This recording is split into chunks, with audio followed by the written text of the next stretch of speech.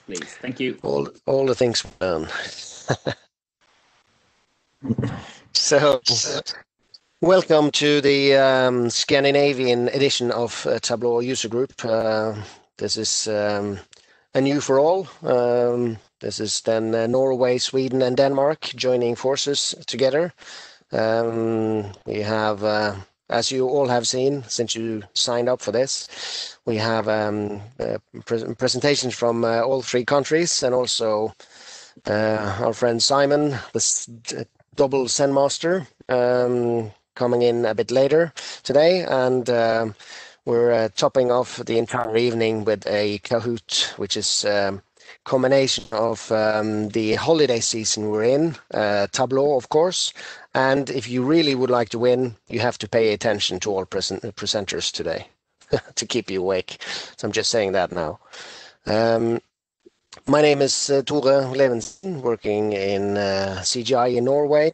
I've been a Tableau user since version 7. I'm not sure if you can see it properly, but the t-shirt I have on is a beta tester t-shirt from version 8.2, the Stingray.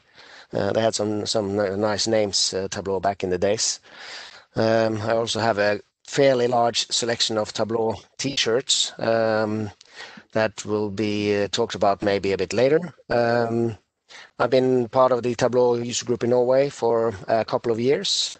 And I'm also doing a presentation in an hour, roughly.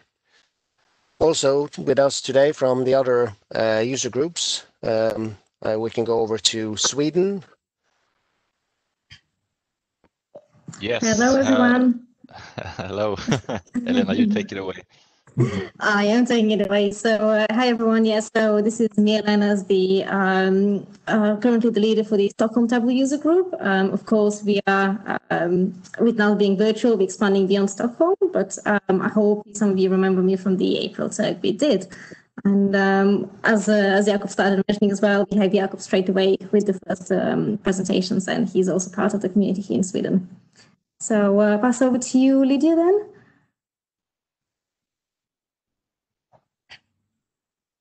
Yes, hello everybody, welcome. I'm Lydia Lauritsen. I'm the leader of Tableau user group for Denmark, co-leading with Tobias McDonald's. Merry Christmas, everybody. I hope you'll have a very lovely season, despite the corona craziness that is going around. And now to Tobias. Yes, hi everyone. I work with a company called Inviso. We're a Tableau partner here in Denmark, and I used to work at Tableau previously, and now joined the bright side on actually using Tableau a bit more than just selling it. And I kind of assist Lydia in some of the Copenhagen Tableau user group events. Perfect. Thank you. We'll get back to Simon a bit later. So he put in the chat window. You can use the chat window if you have any questions during the presentations that Jakob, Jonathan, me, and Simon will be delivering, and we'll pay attention to that and answer either during the presentations or after. But it's the Tableau version of Eurovision. So Simon is in the UK now, so we'll do some voting in the end, as we always do in the Eurovision. So we're not going to spend too much time on chatting because we would like to get started. But we are doing the first giveaway or potential giveaway in here. So this picture has been used. Oh, sorry, I clicked F7 twice. This picture is from the Tableau conference in Las Vegas last year.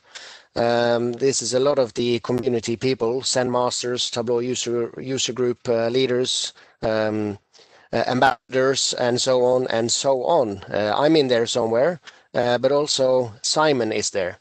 So if you take a screenshot from your computer, if you're sitting at a computer, or well, you can even do it on a mobile phone, of course. And if you manage to find Simon, the first one who sends me an email to the email address on top here, where they have circled in Simon, they will win a Tableau t-shirt. So send in your name, address, and t-shirt size, and hopefully the correct Simon in here, you will get a t-shirt in the mail before Christmas, hopefully. So I'll keep this for 2 more or 5 more seconds. Really have to, yeah, I'm there somewhere as well, hidden behind someone's elbow. Simon is actually helping you look for the shiny head. So you could see if you can find me, and it's not Simon. There is a, if I'm understanding the participants window, is there a hand raised? Does that mean there is a question, or and if there is, then the question should be put in the chat window, and then we could answer from there. I assume it doesn't mean anything else, or does it? No, you're right there. So people can raise their hands if you're in the audience and you have a question. Please just pop that into the chat window. There's also the Q&A box, which you can use for questions as well. But yeah, if you pop those in there, and we'll keep an eye and we'll get them answered. Yeah, we prefer the chat window since we're paying really good attention to that one. So Fabrizio, if you put your question, if you can do that into the chat window, we'll answer that very soon. So with no further ado, I'll minimize this one, and I will hand it over to Jakob, and he will do the first presentation from Sweden. So just a second.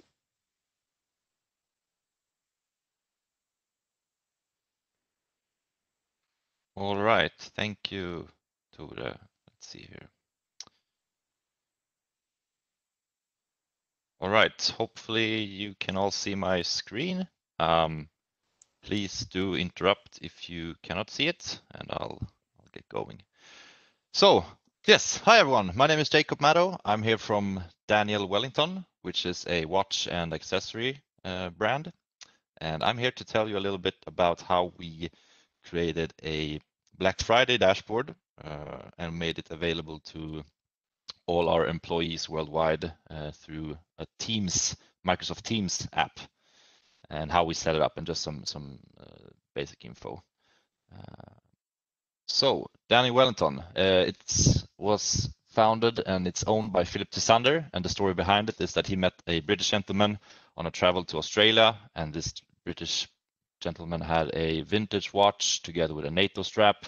Philip was inspired by this design, and he used that to create his own watch brand back home in Sweden, and that's how Daniel Wellington was born, because the name of this man that he met was Daniel Wellington. Today we are more than 2,000 employees worldwide. We are located in 19 different offices around the globe, and we are found in 132 different countries. We are selling watches in 132 different countries. So it is truly a global brand, and we have this global presence. So here you can see all the established markets that we are currently in as of 2020. And also worth noticing is that one of the big success factors behind Daniel Wellington was our first move into social media marketing, or influencer, using influencers to marketing our products. And we currently have close to 5 million followers on Instagram. So this has been a big part of Daniel Wellington's success. So moving on, a little bit about me. I've been working as a data analyst and later a BI developer. I've worked at Daniel Wellington for 3 years. I enjoy in my private time tennis, travel, and I'm a huge gardening enthusiast. And here to the right, you can see a picture of me with my ugliest Christmas sweater I could find. So about our setup, our Tableau setup at Daniel Wellington, we are on Tableau Online. We have roughly 35 creators who are responsible for creating content and uploading it to our online site. We have more than 200 viewers who are consuming that content, and around 10 active Explorer licenses at the moment. So a little bit about background as to this whole situation here. So Daniel Wellington, being a retail brand, we see massive spikes in sales and traffic during Black Friday or during the week of Black Friday.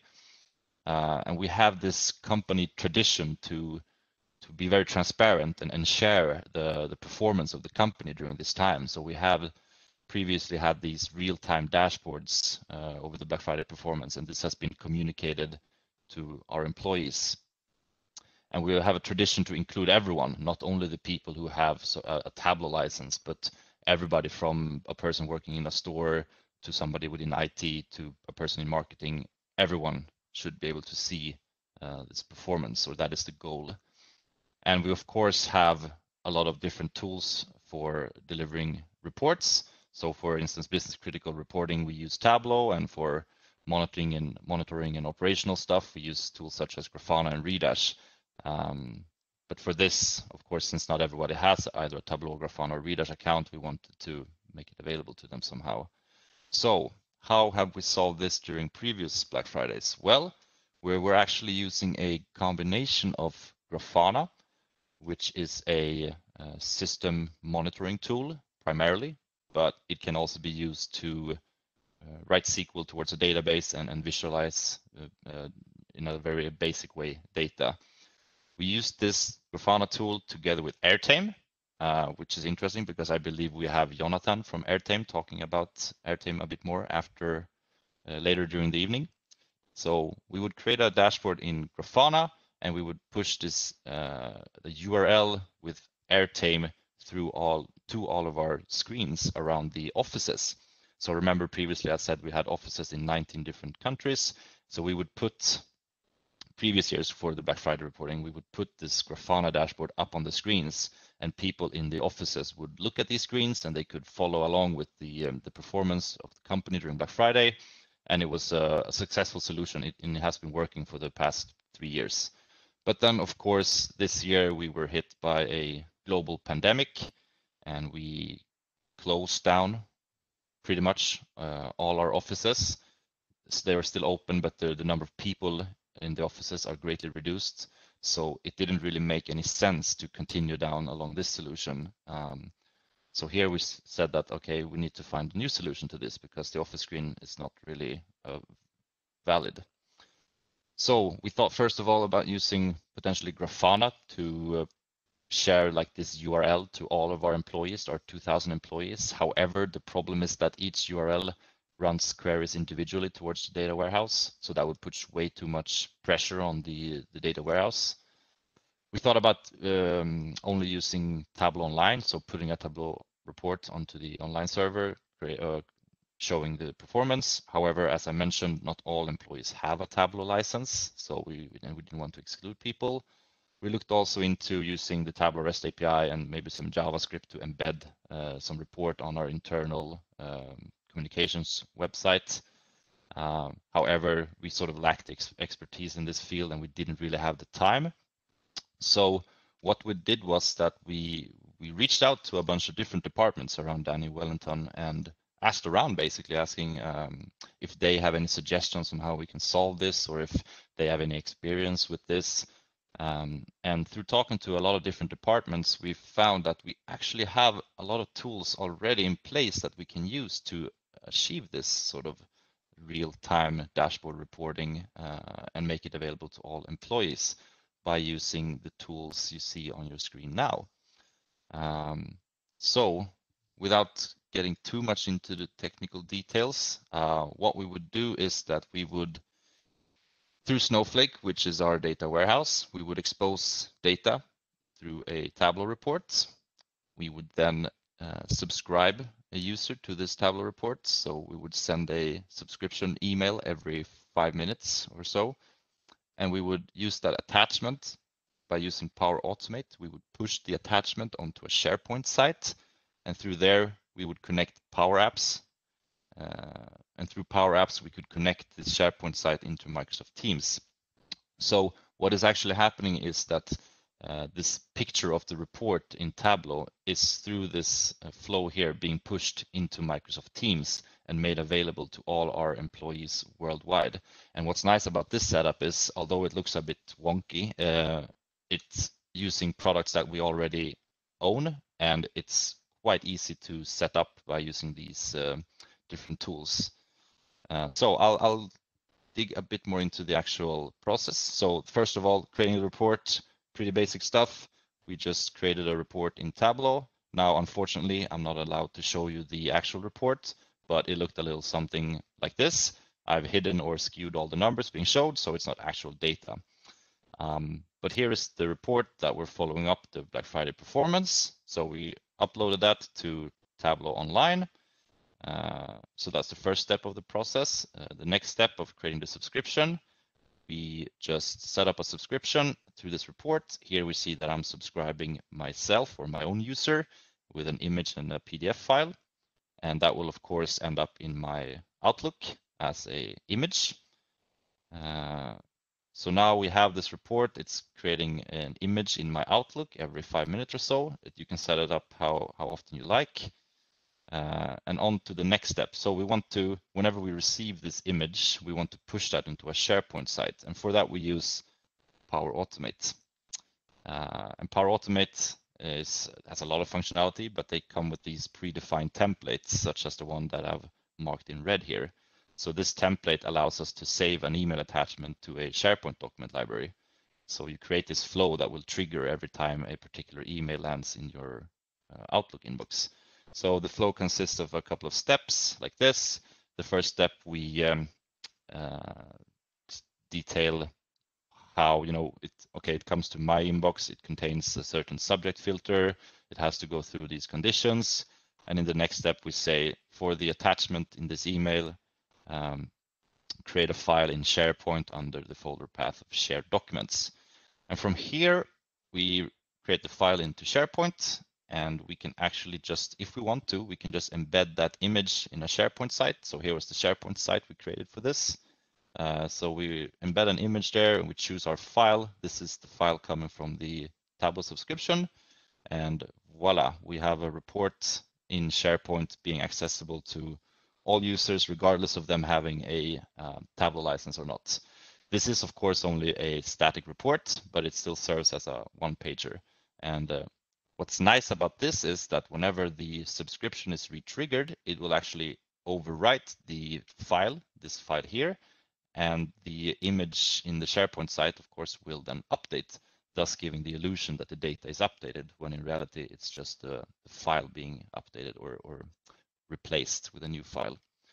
However, we said that we wanted to put this into Teams, and we saw that when we embedded the SharePoint site into Teams, Teams was actually doing some sort of caching, so we couldn't have like an updated report in there, which is why we choose to do this additional step here. Or it was actually, to be fair, it was actually during one of our demos that we do at Wellington every Friday. We have these sort of business technology demos, and we were showing our current setup of having this available in SharePoint. And one of our colleagues in the reliability team said, well, actually, you could probably embed that into Teams with some additional steps. And we said, oh, wow, that sounds very interesting. Please show us how to do that.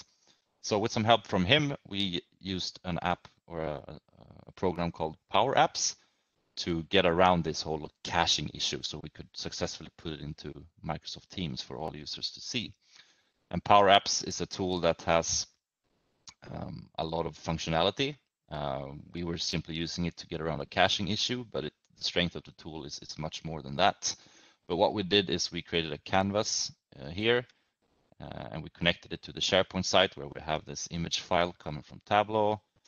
We fetched that file, we put it into the canvas, and here we include in the next step a timer, as you can see here, and we just put the timer to say that whenever this timer, which runs on a 30,000 millisecond, which I believe is 5 minutes, whenever that runs out on timer end, it will actually refresh the image, as you can see from this. I don't know if it's a bit blurry, but hopefully you can see. So it will refresh this image, and thus we can get around the issue of caching.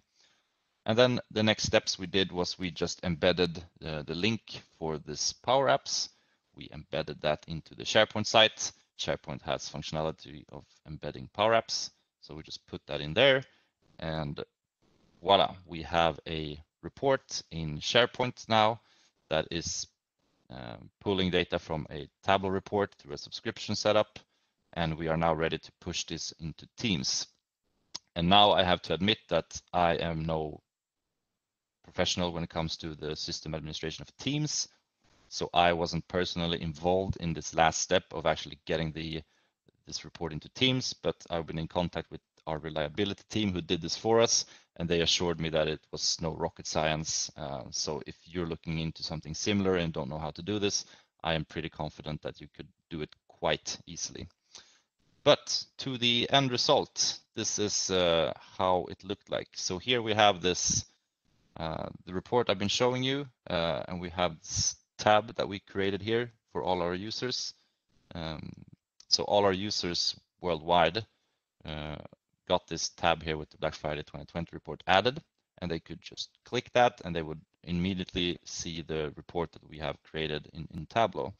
And it was quite nice having it so close to, you know, because people nowadays, we're working remotely, everybody is on Teams all the time, so people could access the report super easily. They didn't have to log into anything. It's right there in Teams. You can just flip it over. If you're having a boring meeting, you can just hop into the Teams or the Black Friday tab here and have a look at the performance.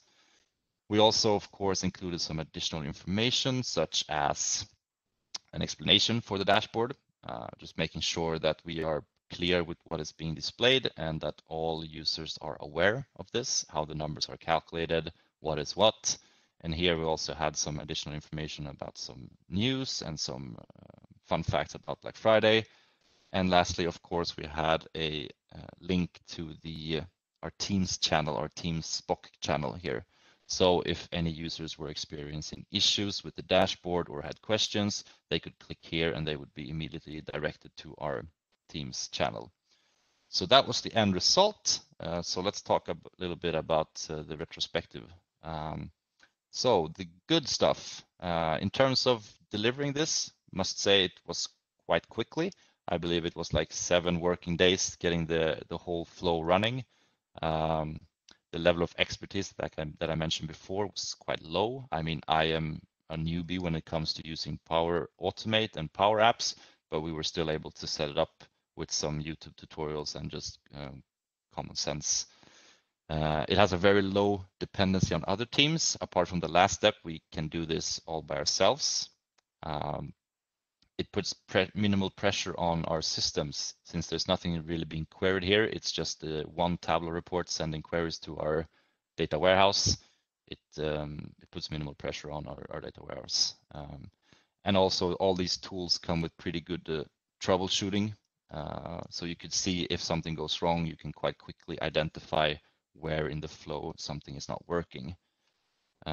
Some of the downsides, of course, I mentioned that the last step of the process, we couldn't control ourselves. The reliability team had to be involved there. And data is, of course, near real time. It's not actual real time because it depends on the subscription coming from the Tableau setup.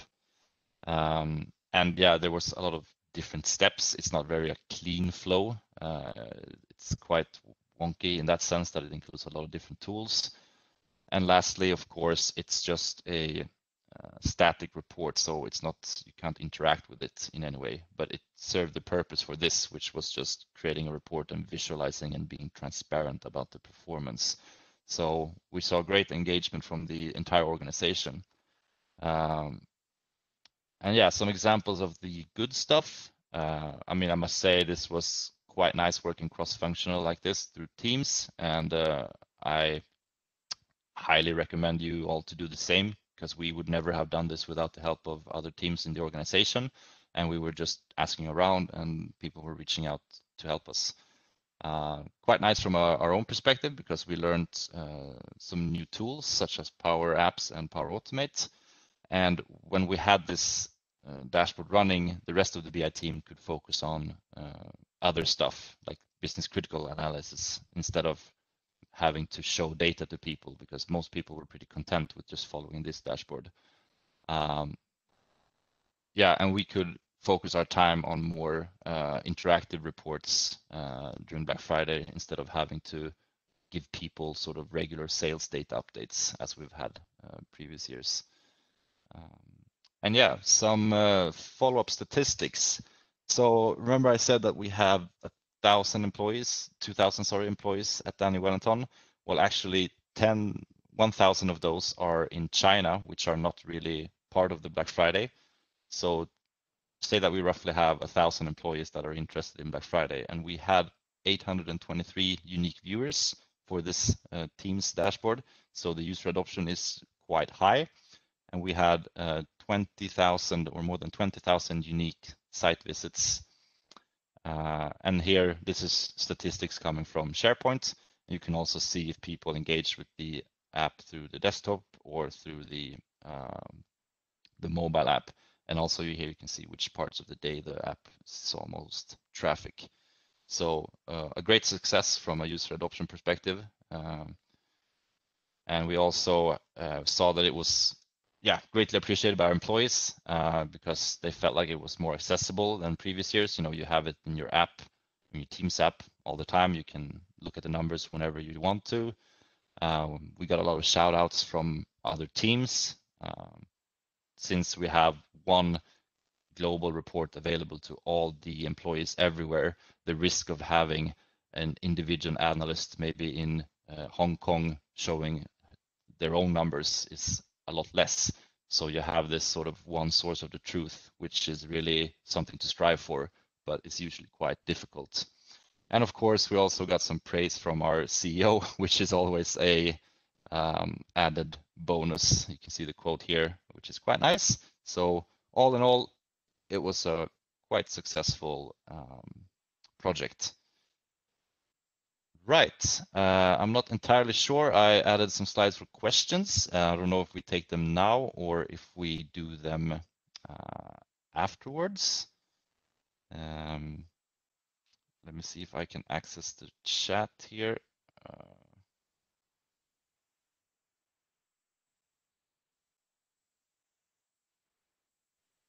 Maybe we wait with the questions. There should be, there's at least one question in here. Will you be using the solution for other use cases or campaigns?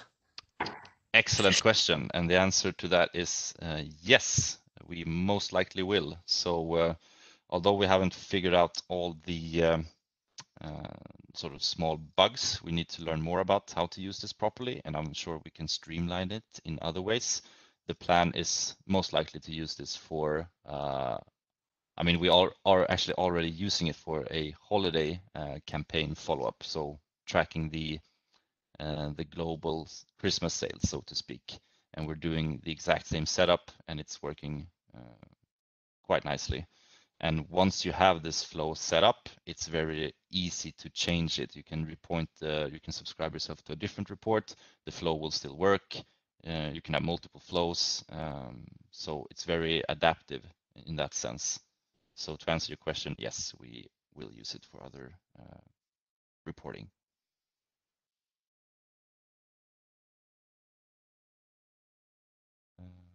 Cool. Perfect. Thank you. Perfect. Thank you for the presentation. Yes. Lastly, before I hand it over, I just have some fun fact. We have created this discount code for all you nice people here in the Tableau user group. So if you feel like purchasing a Danny Wellington watch, use this DVX TUG discount code and you will get 15% off on your entire purchase actually, which is quite nice. So if you need ideas for Christmas presents, I would say that a watch or a bracelet is an excellent idea. So with that said, thank you very much for listening. And if you have any further questions or want to reach out to either me or Elena, who are also part of this project, please don't hesitate to contact us. You can see our email addresses here. We'll be happy to help you set up something similar or just answer some questions related to this setup that we used. All right. Thank you very much, everyone. And I believe with that, I will hand over the presentation to Jonathan from Airtame. Hey, yeah, thank you, Jacob. And how wonderful to know that you use Airtame.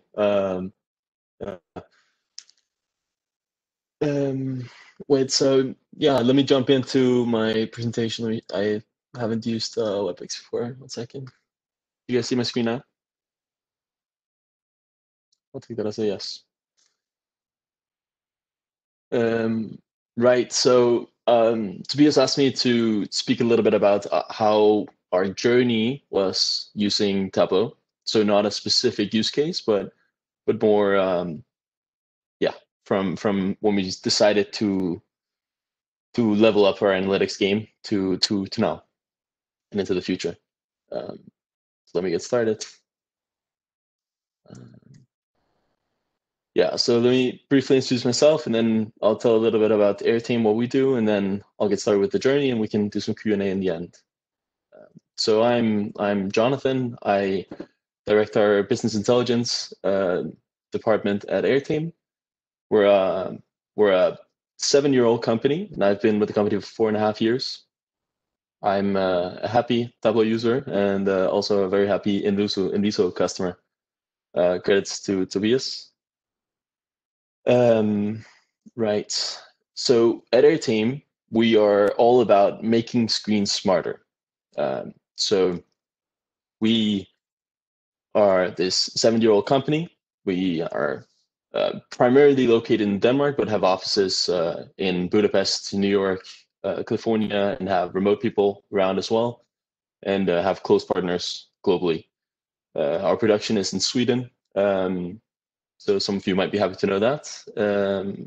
And yeah, we have more than 20,000 customers and have sold quite a few devices. If you ask me, maybe not as many as Denny Wellington, but quite a few devices. And we power more than 1 million meetings monthly. So what is it that we solve for? The idea behind the company was that many organizations have screens and cables and have trouble using their screens, whether for presentations or just not having like behind me here, there's a black screen. How nice would it be if there was something running on that screen? In organization use cases, mostly, not for home use. But this example you see here of an organization is a very typical case of what we come in and see in an organization. A lot of different admins for different screens. They're set up differently. They have people may have their own devices, so there needs to be a whole palette of adapters to whatever screen you're using. Yeah, and what we then try to do is create this one single unified platform where you can have screen sharing, whatever device you're bringing to the room, and you can show stuff on the screen when you're not using it actively. So for example, a dashboard like Daniel Wellington does with Grafana. And on top of that, we have a cloud management module where you can access and manage all of your devices, all of our devices in your organization. So for example, we have a school district in Texas that has more than 5,000 Airtames plugged into, 5,000 different screens, spanning across 28 different locations with more than 100 kilometers between some of those facilities. Before our solution, it was a bit difficult for them to have a tech team drive around from place to place to fix the cables and this and that. So we're quite happy that we have this cloud management module in place for them. And what that does is then it creates this one solution for all your screens. So it's the same thing. You only plug in this device, and there's all your problems are taken care of, and you can use it enables you to collaborate better with the screens that you have in front of you. So these are the products. We have the primary product is this Airtame 2, the little round device you see behind plugged into some screens. Then we have the cloud, where you can manage all of these devices, and then we have a variety of accessories and adding more things to that. Fun fact: we've been a hardware company for up until this summer, in June when we launched a subscription service for the first time.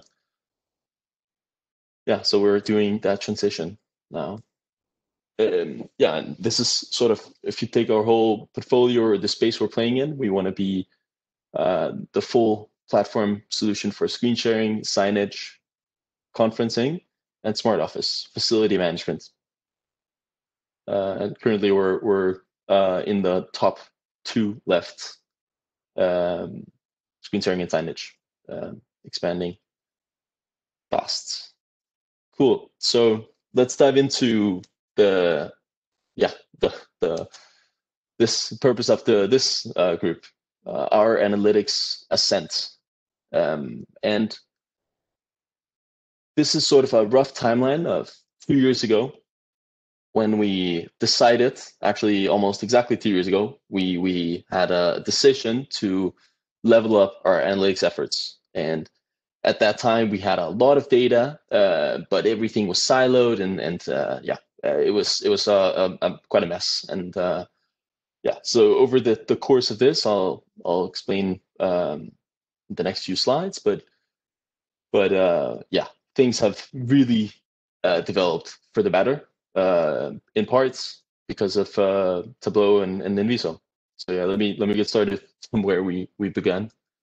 And we had we had no proper analytics software. We had this, I don't know if you know this tool, Metabase.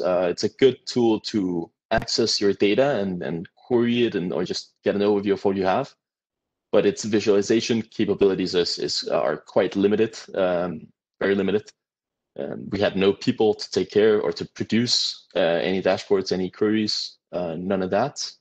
And all the product data was somewhat well functioning, but not the whole database setup and documentation of the product analytics that we had wasn't very good.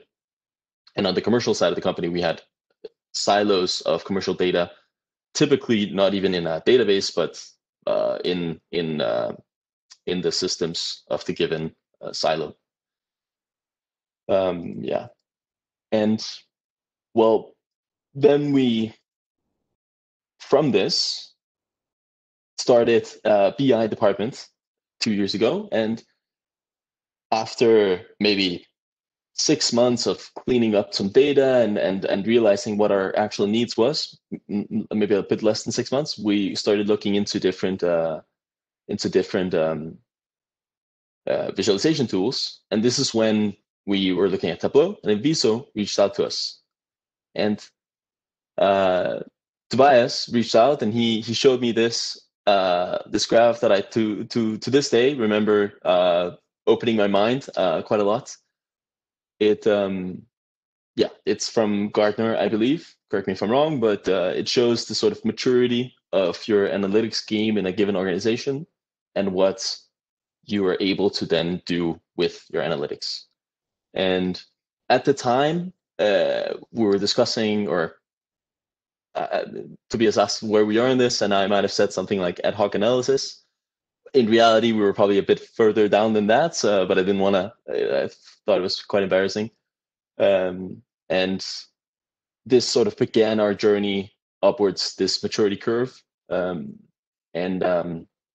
we went with Tableau we went with Tableau as the visualization software that we wanted to use, and started transferring over all the things that we had created in Metabase, and had also in various other sort of decentralized individual or independent teams we're using. And we realized how advanced analytics you really can do with Tableau, and I'm going to give some examples in the next few slides. So one thing that we do now is we have this account proximity dashboard where we learned that it's great to name drop these huge companies that are global, and like if you mentioned Coca-Cola, people will think, okay, you're definitely a solid solution. But what is also great is if you show their neighbor, if you show their comparative school in the same city, or the people in the same building as you in a high rise in Manhattan or something. So we have this account proximity dashboard where you can look up a given account, and then you can see which accounts do we have that are using how are they using your product, and how big a company or how big a customer are they of ours, and how close are they to the given account that you're looking at. So it's for sales to use, but it's also for marketing to use. We have a lot of these geofence campaigns. If we target about to close, or sort of if an account manager reaches out to marketing, we have this process set up and tells marketing that, oh, we need some help closing this account. They're sort of in the deciding phase. Then we do a geofence on, for example, a school, and spam them with advertising.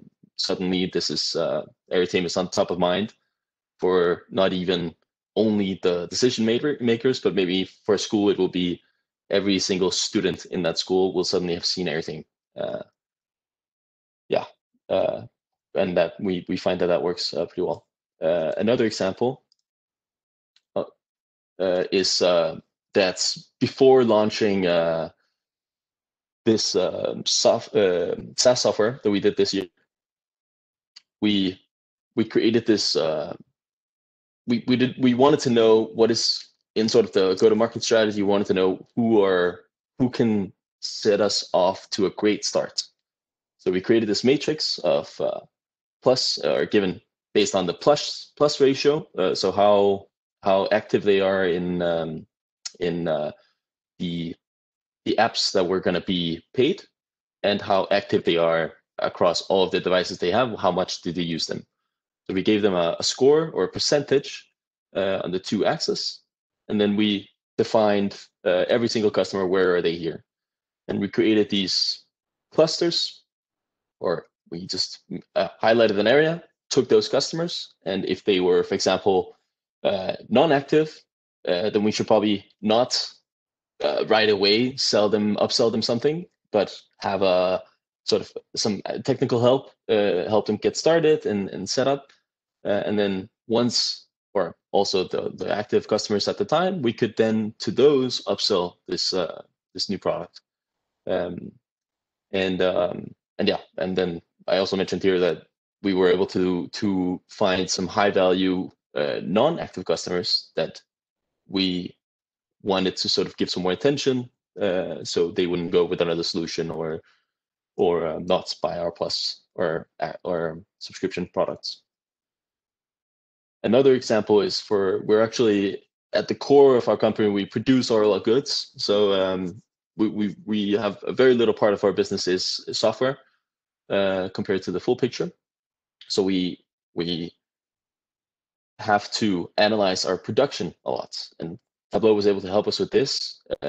So we have set up tracking for all the steps in the whole production process. We now test or have indicators for each step, and if for a certain period of time a test has passed X% of times, or X% of through a period of, say, a month, if some quality assurance step is being passed 99% of the times, then that quality assurance step is probably not needed. So we could get rid of that, which is amazing because it saves us money. And yeah, we have this full overview of our production. Then we've recently launched this. Well, because we're a B2B company, we sell mostly through our some channel partners. We sell hardware. It's hard to track exactly our customers' movements and thus attribute dollars in sales to marketing campaigns. We needed to sort of really invest in a custom B2B attribution model, and we've done that the past few months, and have created this this custom model where we are able to better, not perfectly, but better attribute value to different campaigns and find what campaigns have actually been efficient, and should we move money around? Is there a better return on investment on Google than Facebook? Or yeah, you know how the drill is. And then we have some aggregated product usage for product councils, team leads, different leadership groups to look into how is the product used in order to answer some questions if they're wondering whether they should go rearrange a roadmap, or if they're looking to if we want to know in the past quarter where have we been the most successful in onboarding new customers. Different stuff like that is something we've done with Tableau. Yeah, a recent thing that we also started looking into is this streaming rating that we have normally as sort of an indicator, just a global indicator to see how much money we should put into increasing the standard streaming quality of when you're using our product. But we found from these analysis, we found that it is actually typically a perceived poor quality by certain organizations that are dragging down this total score. Overall, we have a very, very high score, but we wanted to know why isn't it improving? And it turns out that certain organizations are always rating lower, and then it's sort of like outliers are rating it lower. And now we've reached out to those with technical help, because typically that means that they have poor network setup, or it might be that there's something wrong with their setup, and still we need to reach out to them and help them. We have some we keep track of our vendor payables. We have some different sub licensors for some of the software, and we have this partnership with AirServer. We keep track of how much money do we owe them for the use of their licenses. We have some different backlog and inventory tracking across our own warehouses and our distribution partners' warehouses, as well as a timeline overview of when POs are placed, how much money has been shipped but is yet to be counted as revenue, so in transit. Yeah, and if there are clusters, so we found or was able to analyze a bit and found that partners place orders at the end of every month, which helped us make some business decisions around that. Not to go too deep into it. This is a sales dashboard where a salesperson can go in and select some different variables, or by default, based on who logs into this dashboard, it'll show the given salesperson's territories, vertical, their primary customers and states, and have a spit out a number of how much they received or are to receive in commission for the given period that they've chosen. And they found that to be very motivating, and this ability to sort of dive into an interactive map engaged them a lot. So coming back to this timeline, the primary thing I actually want to say that Inviso and Tableau has helped us do. So Tableau in the beginning, up until say late 2020, maybe mid 2020 more, was investigate all this data that we have and now analyze it, use it in our business decisions, and then more and more we realize that many of our internal processes are flawed, and these processes are some of what is making the data that we're looking at, or some of the data we are having trouble looking at, making that flawed. So that whole realization and learning can be accredited to Tableau and Inviso for helping us. Inviso especially as well, because they've been helping us a bit and came to our offices and spoke with us about some of those processes. So we're having at the top of our agenda now to level up those processes, in order to take the next step of higher level analytics, and hopefully reach this point where analytics is a decision engine, not only answering questions but spitting out suggestions by itself. Yeah, that is concluding my presentation. Can I see you guys? Yeah, so if you have any questions, else my email is quite simple, jonathan@airtame.com. If you have questions there, you feel free to shoot as well.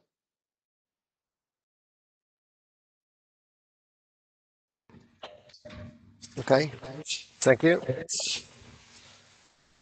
Is there any questions? I don't see any in the chat at the moment.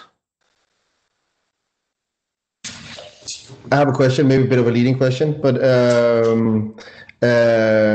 so you obviously cover like a broad range of different use cases. Is that being like driven by people in the business, or is it like you and your team kind of giving suggestions to people in the different departments?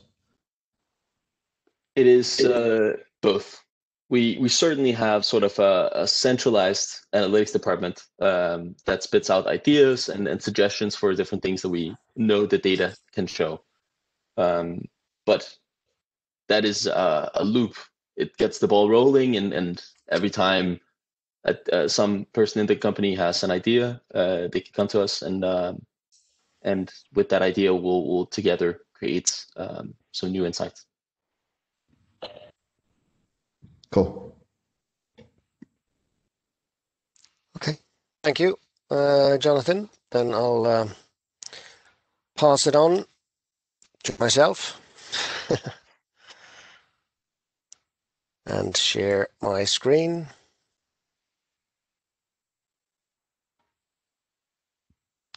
I just have to say that we're still waiting for the correct answer of where's Simon in here. I've got several emails already.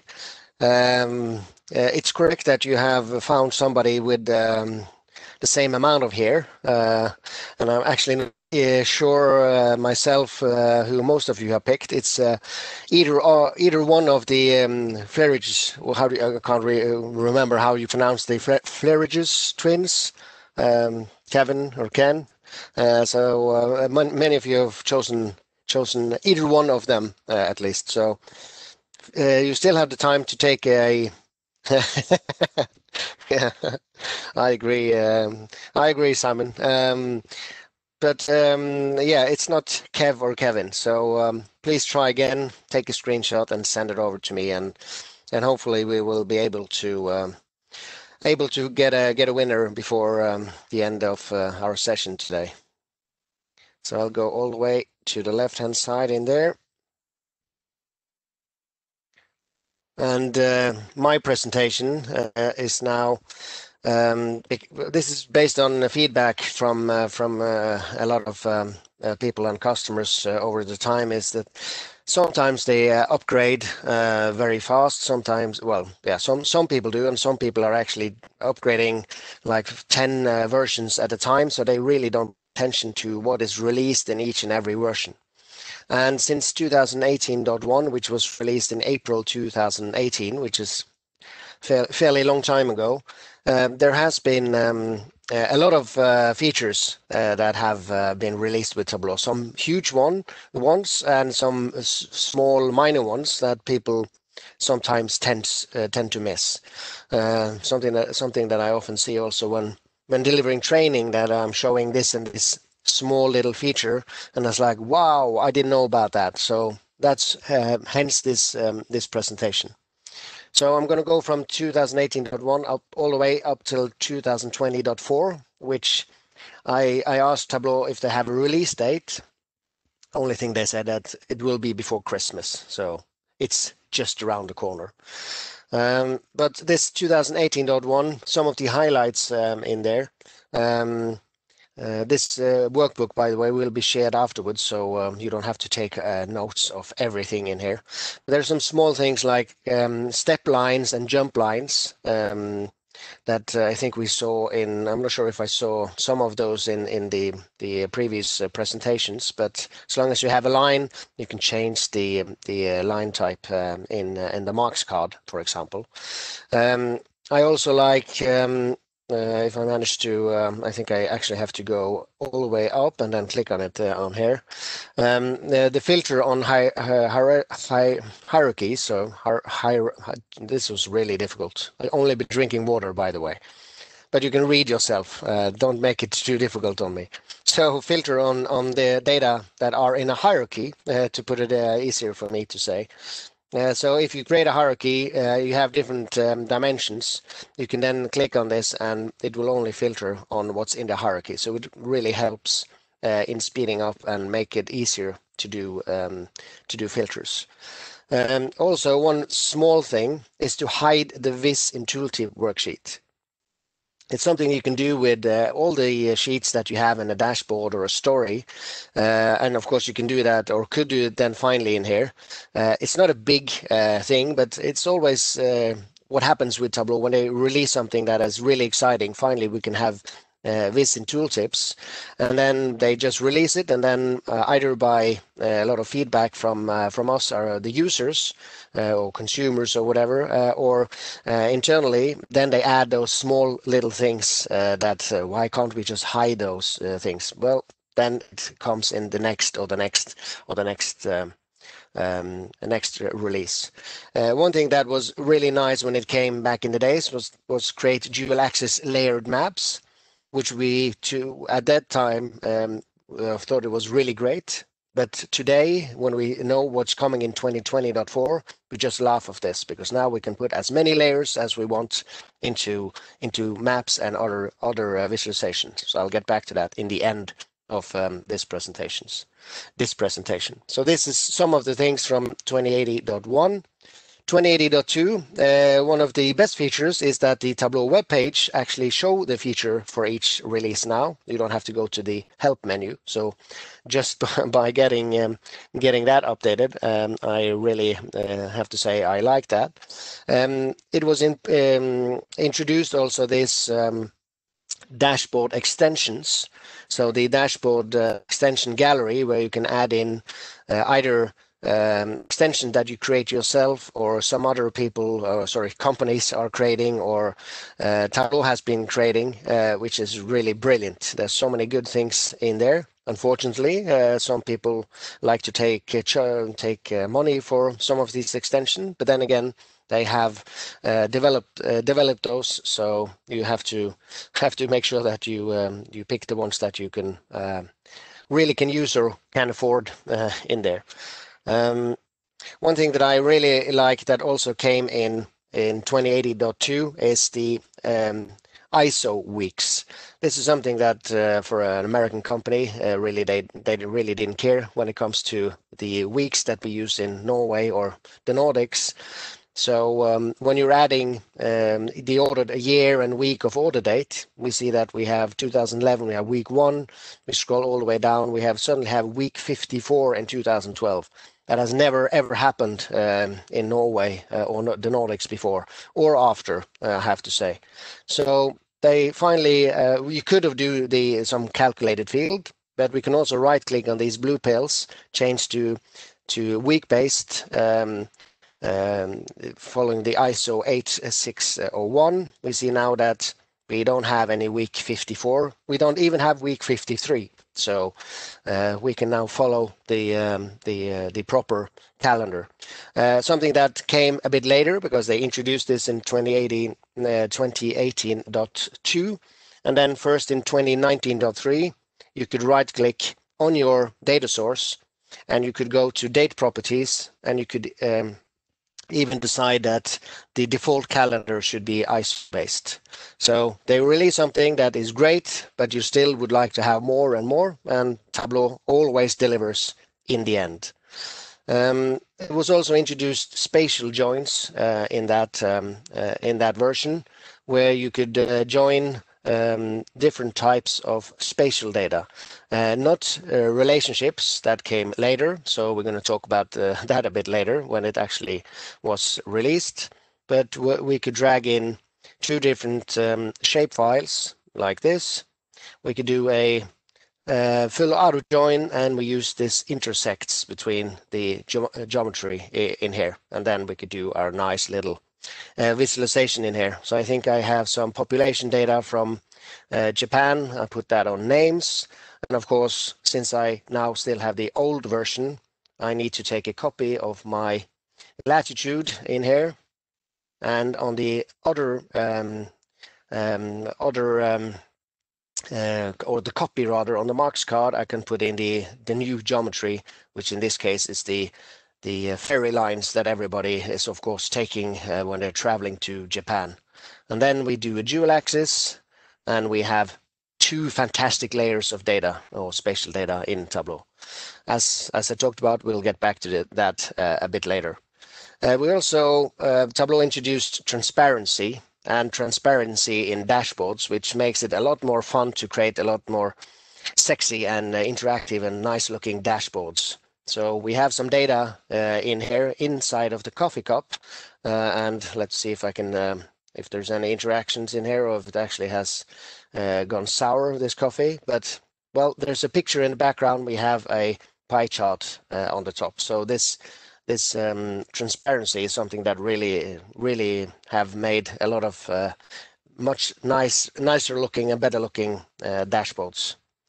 Not going to go into nested sorting, but oh my god, how nice hasn't it been when you can actually just click on this pill or click on this pill up here, and it's sorting if you have several dimensions next to each other, and you don't have to add in a ranking or whatever else you needed. So we're already on 2018.3. So what is some of my favorites in there? Well, as you can see, there's a lot of things. Set actions, for example, came in there, but just having this navigation button we have down here is something that makes life a lot easier when you want to navigate back and forth inside of a dashboard or a workbook from dashboard to dashboard. We can drag in, well, let's make it floating for now. You can drag in this navigation, and you can either put in a picture or a text in here, instead of having to create a separate sheet and do all this have to click maybe 2 times to make it work, which is frustrating, and especially when you have to explain this to someone that you can't just add in a button. So that came in 2018.3. Also, the marks on the marks card in here, we have this density, which is causing some nice looking visualizations in Tableau. Very nice if you have a lot of marks on the same spot or close to each other, and you can really spot the ones that pop out in there. So the density on heat maps. Of course, set actions. It's such a big concept that I've just added a blog from Bethany Lyons in here when she was before she started working on the noodles, so the relationship, but it works in a bit nicer, better way and a different way than filters. So these set actions, there's a lot of good examples. Just scroll down to one that's in here, where you can use the set actions to drill down in a bar chart, for example, from the group to the in this case the teams, and then you can see all the players, and then even lower down. So set action makes a lot more functionality and flexibility in your visualizations. I only have 25 minutes, so I have to speak fast and go through this. So now we're on 2019.1. Then Ask Data was released, where people who really don't know much about using Tableau or using dragging, even think that drag or drop is difficult, we can then go into, I'm just going to see if it actually I still connected in here, where we can go in our Tableau server. We could go to a data source that are published, and when I click on this data source, we have this Ask Data window open, which hopefully will log in, and I'm now connected to a Superstore data. We can hover over all the different dimensions and measures. We can see the values or the domain values and what's inside of each of these, and we can ask questions. So we can ask about the sum of sales, for example. So we can write in sentences in Tableau, so you don't have to drag or drop, and then everything crashes. No, we get a nice little view of all our sales, and we can do that by city. So we can add more and more questions into the visualization, and you see on the right hand side I can change this from a map to a bar chart to different types of visualizations, and I can save this and reuse it or start a new sheet and ask more questions. So ask data, really nice feature. On the server also, we got as an addition, of course you have to pay a bit more money to get some server add-on, but then you get finally the Tableau Prep Conductor. So now you can get all the flows that you've been creating in Tableau Prep Builder to be scheduled on the server as well. Really nice. The zone names and people who have been working on or working with dashboards, just that layout next to the dashboard, or the quick shortcut clicking on the T button, then you go from dashboard to layout, and then down here on the hierarchy you have, hopefully you're using a lot of these horizontal vertical containers.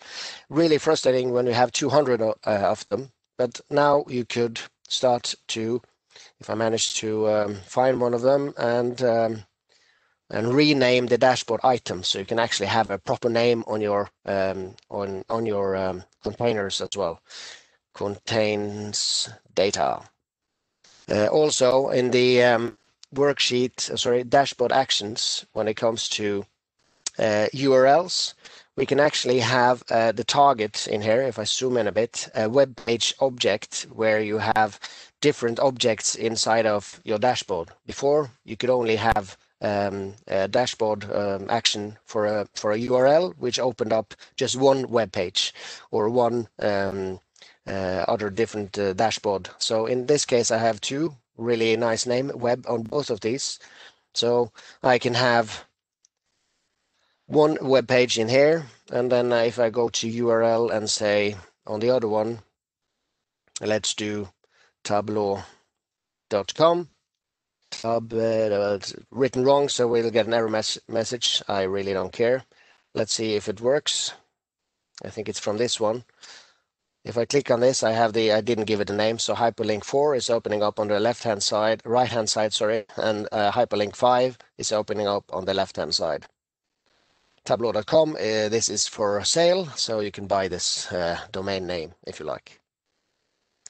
The sort of changes on the server as well. Layout on the server seems that I'm logged out of that one, so I'll just skip it for now.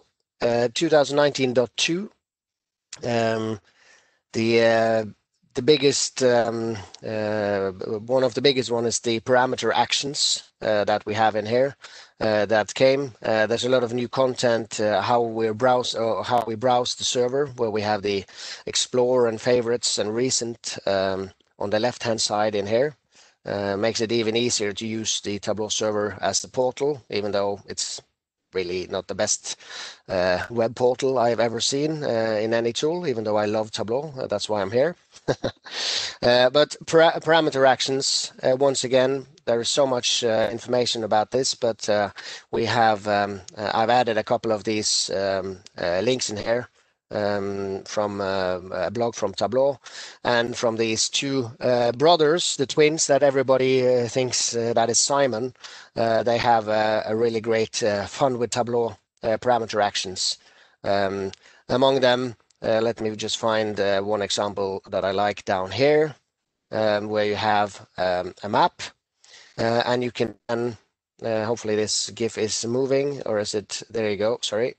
You can click on a map, and you can click on a start and end point on a map, and then you get a nice little line between these, and then you can reset this as well. So that's parameter actions.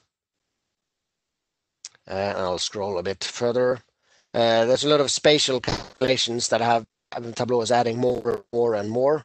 Not all of them came in 2019.2, but I have a list of some of them over here where we have a buffer calculation, where we have the buffer, we have the destination, where we use the make point, so we can make a point on latitude, so we can get a start point and an end point, and then we can create a line from the beginning to the end, where we use the make line function. So Tableau is adding a lot of these geographical calculations as well. Here is an example of the when we finally got the show and hide container. So if we are creating a floating container, we can show and hide it. So I've used it a lot in adding or showing and hiding filters. So I would like to have the data to be shown on the view, and then you can add in a show and hide container, either using a button or a picture or a text. In this version, I've added the instructions in here.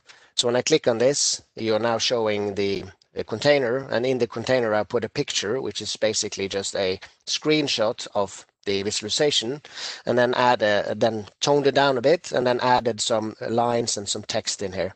So now you can see the visualization, you can see how to use it, and then you can go back to your original view in here. 2019.3, we got the explain data. So when you hover over any point in your view, we can zoom in a bit here. You get this nice little light bulb which says explain data. When you click on explain data, there's some artificial intelligence in the background going through all your data and trying to explain why is there an outlier, or why is there some values that are higher or lower than expected. And you see in this particular one, I do get different visualizations and explanations, either on it could be the weather condition, it could be the number of records, it could be the whatever in here. Let's see, and if you are happy or you want to reuse this in your visualization, we can scroll down and we can click on this, and then you have a new sheet that you can work on changing some or adding some filters or whatever you like. So let's see, I was in there explain data. I'm just going to check my notes, see what else I would like to mention from that one. We are now on 2019.3. That was number 2. Number 3, the Tableau catalog was also released in here. So I'm just going to go one step back. That's where we have the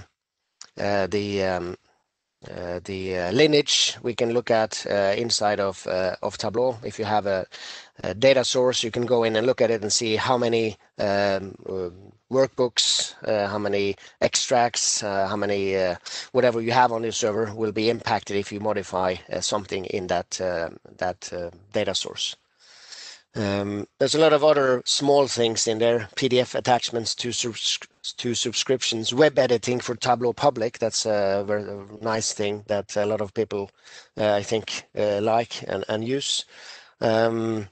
And also in Tableau Prep, where we could connect to published data sources as well. I'm getting close to the end, just 1 year of releases to go. So really quickly now, because my time is running out. One thing that Tableau calls a feature or release is the big table, where you actually now can have 50 columns. I'm not sure if I will say that this is a nice feature because you shouldn't have 50 columns of data, but now you can at least scroll in there and make it nicer. You can also now right-click on any sheet, and if it says used in all the way down here, it means that you can see if a sheet is used in whatever dashboards in there. One thing that I was really happy about in 2019.4 is creating extracts in the browser. Of course, there's some hacks and workarounds and adding some filters, but plenty of customers and people have been doing the, okay, I have to create the extracts locally and then publish it, taking all like 250 million records down on their local laptop, coming back 3 days later and then publish it to the server.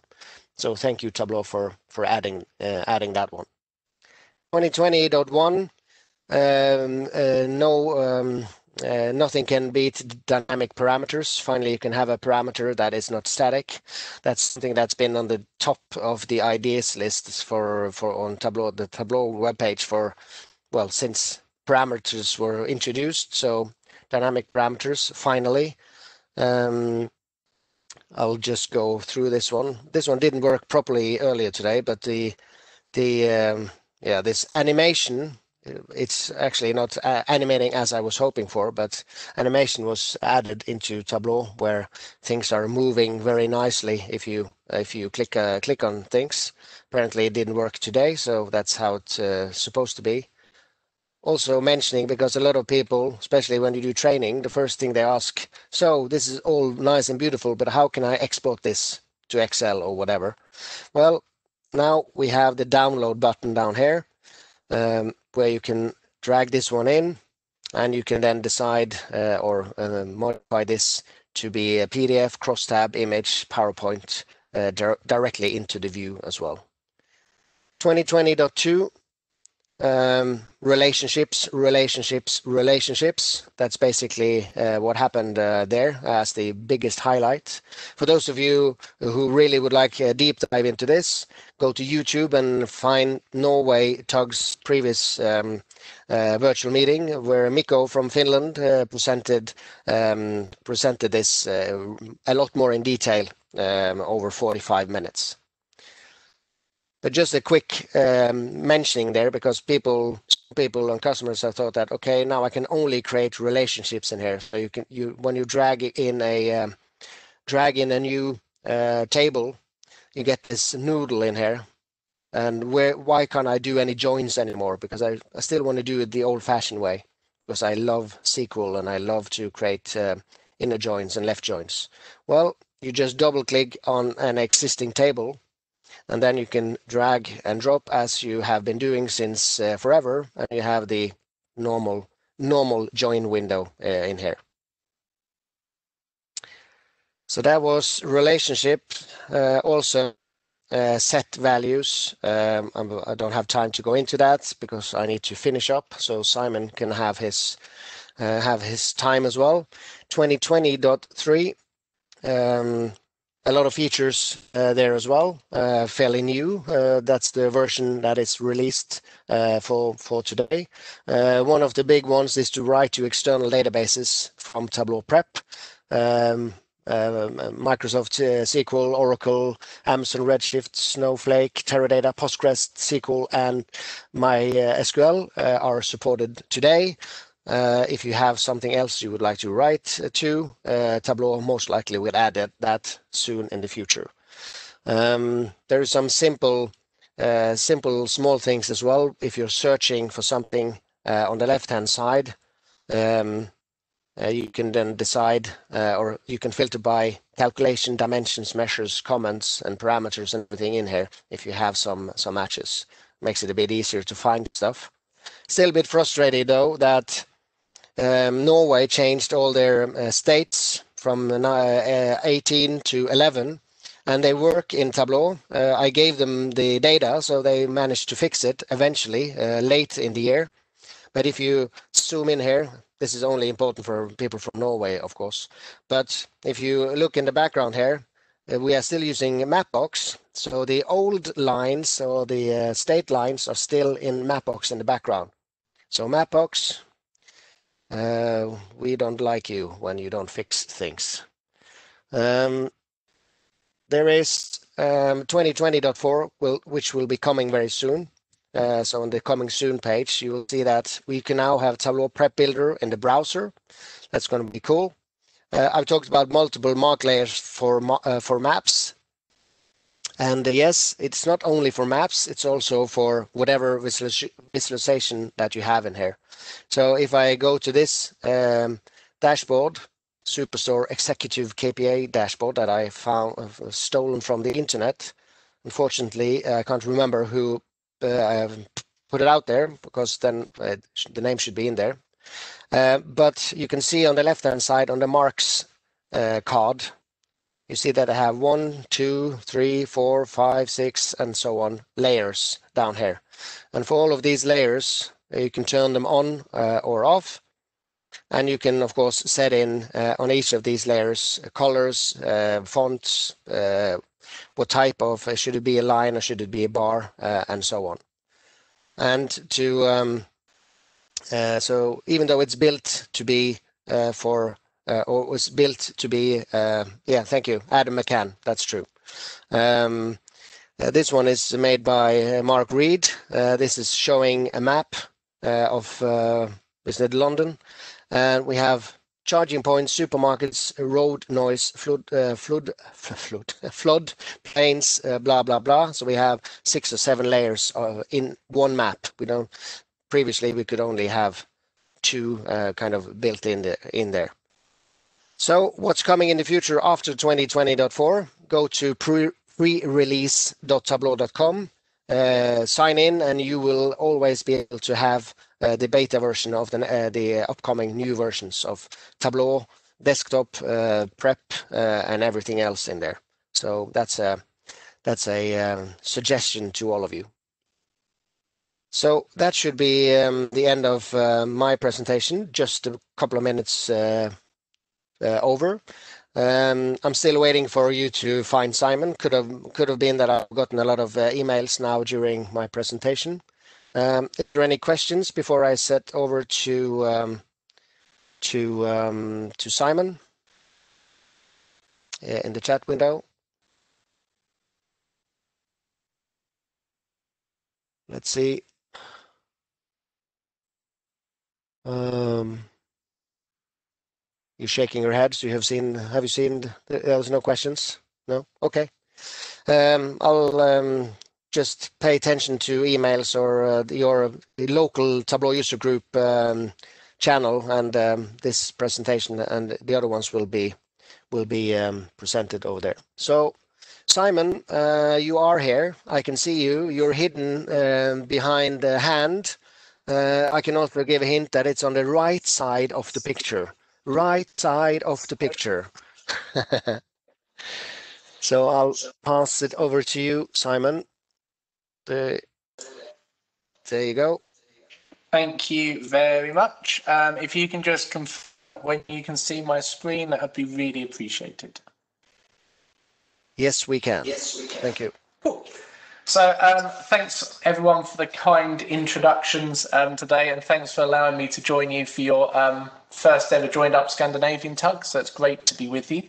I'm going to share with you one of my passions. I lead JLL's Global Centre of Excellence. So JLL is a corporate real estate company. We've got nearly 400 analysts around the globe.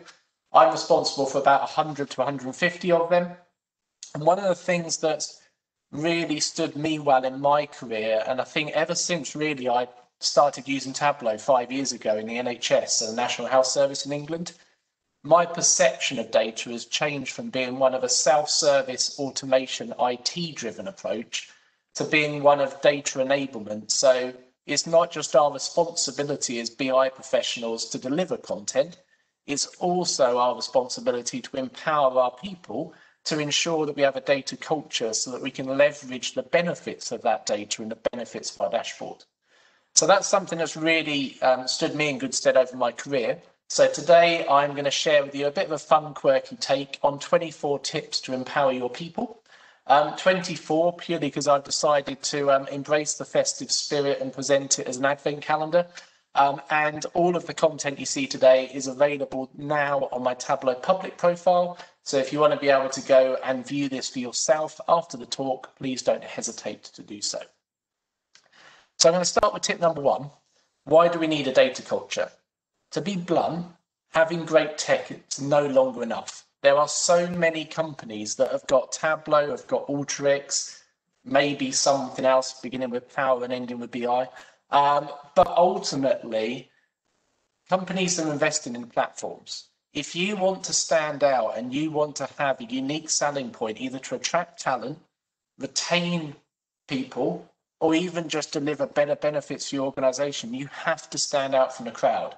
And for me, the way you can stand out is by having a data culture, because that is our way as BI professionals of adding value to the products that we deliver, which are technical products through analytical solutions. So the first way I would suggest to go about creating a data culture is to set a vision. Agree a vision with your people. And when I say your people, that's both your analysts, so they believe in the strategy and the vision of what they are achieving, but also your stakeholders. Because if you agree a vision with your stakeholders, they'll be far more likely to be bought into that vision and far more likely to give you backing and approval when you need to get engagement to support you on that journey. And the one thing I would encourage is use terminology and words that are easy for people to understand. So veer away from the technical and focus on how can I share my vision in language that a non-technical person could understand. So in JLL, as an example, we use the vision of we're here to support people to see and understand their data. You might be familiar with that one because, to be blunt, we've taken it from Tableau. So if it isn't broke, why bother reinventing it?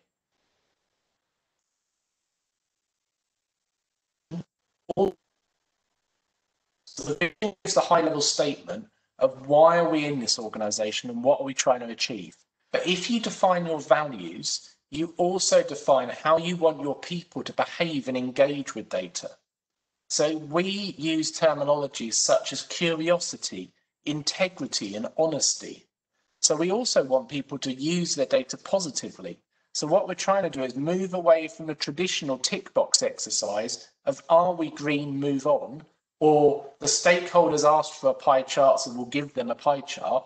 And what we're trying to do is empower our analysts and our people to ask questions of their data so that they can go beyond just the traditional kind of almost subservient, we're IT, they're the stakeholder, they raise a request, we do it. By having defined values, you're encouraging it to become a collaboration and a partnership, so we're seen as equals and we're subject matter experts that are supporting the business to add value.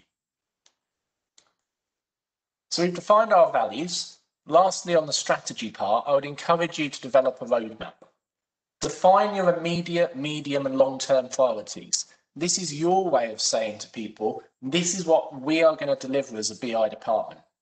So your analysts will know what their expectations are, but the business will know that that is aligned to their goals. And one of the things I would encourage you to do is be transparent with your roadmap and promote it within your stakeholders.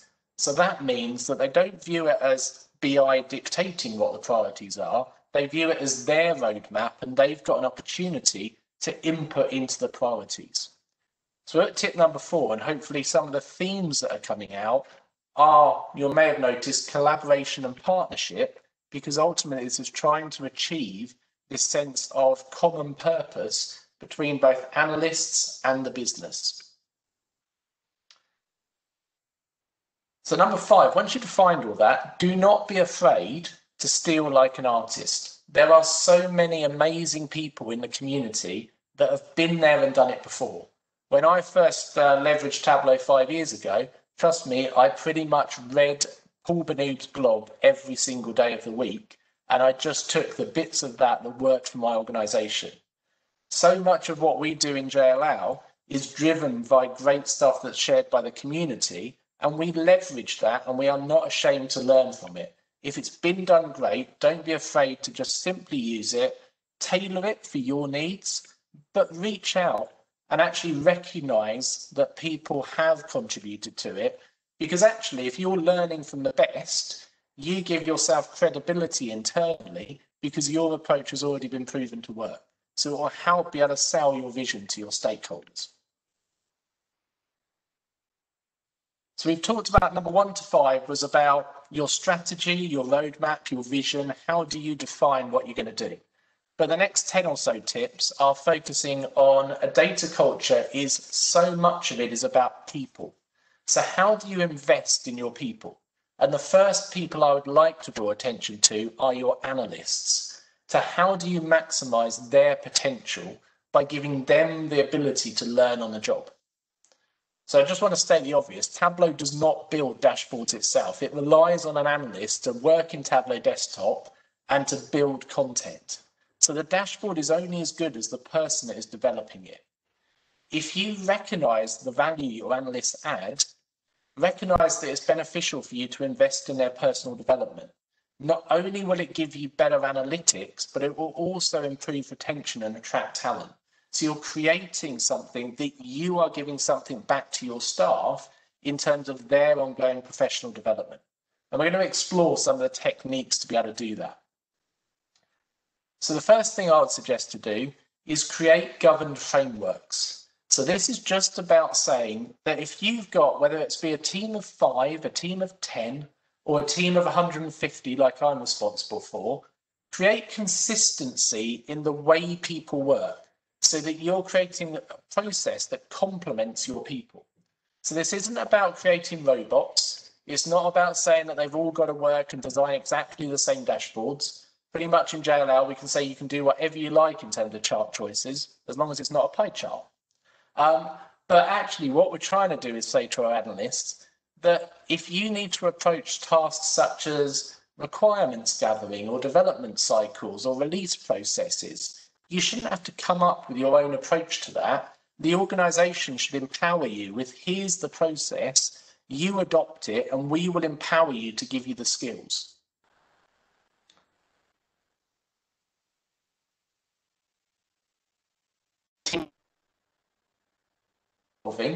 Tableau is constantly being pushed by the community to do new things. When 2020.4 got announced at TC Conference-ish in October, we got talked about map players. Everyone assumed it was what Mark Reed shared in terms of, and it's great stuff, but being able to layer maps on top of each other. In the last 2 weeks, Luke Stanky, Sam Parsons, and Adam McCann have demonstrated so much more that you can do with that functionality by transforming it into MakePoint. So if the community is pushing the boundaries of Tableau, you can't afford for your people to stand still. So what I'd encourage you to do is you have to give your people the approval to learn. People are going to be busy. And if they are busy, don't ask them to work at 100% capacity. Take time out of their working week, whether it just be an hour, and give them the approval to say, it is fine to take some time out and do a workout Wednesday, do a makeover Monday, but do it in the workplace. But all we ask if you do that is for you to share the learning back with your peers so that they know and they share in the benefit of what you've learned. I'd also identify your champions. So people's passions as analysts, right, probably it's fair to say we're all geeks. So we all love data, but some people love the visualization. Some people love the data transformation. Some people love the engagement with others. So they're selling it to the business. When you've got someone that's passionate about a particular element of BI, recognize and give them responsibility to be a champion so that what you create is a subject matter expert that shares their knowledge and expertise with others. So that's how you democratize the skill. You move away from the SMEs being a subject matter expert of one to being the SMEs being an empowerment of sharing their knowledge so everyone uplifts and everyone gains that extended understanding of their knowledge. Give your team time to experiment. So just be aware, success breeds success, and the more successful you are, the more requests you're going to get. But the business will never ask, or very rarely ask, I should say, for new analytical techniques. They will only know what they know. So if they've always seen a line chart and a bar chart, the likelihood is the business will continue to ask for a line chart and a bar chart. It's up to us as BI experts to be aware of the art of the possible and give your team time to be able to showcase the innovation, showcase what is possible with their data, so we're constantly pushing the envelope. It's our responsibility to push the envelope, not the business's. It's the business's responsibility to test whether that envelope pushing delivers value and works for them. But don't rely on others to ask for innovation. Make it part of your DNA so that you automatically create it. And one of the best things we do in JLL is peer support and collaboration. And this is particularly critical in COVID times. So we're not an island. People shouldn't be working in isolation anymore. Actively seek feedback and work collaboratively. So in JLL, we're all allocated individual projects, but we use Microsoft Teams to have discussion threads and to give regular updates on our projects so that others can see what their peers are doing. It allows others to contribute to the development.